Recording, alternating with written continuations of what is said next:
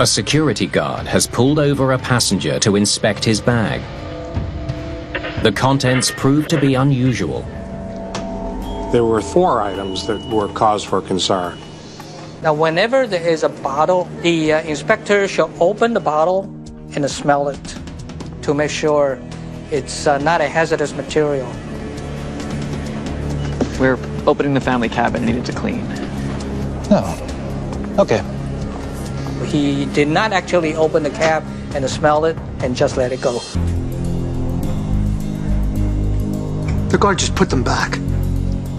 The security person then looked at the contents and read the contents, did not remove the cap, did not smell it, but gave it back and put it back down.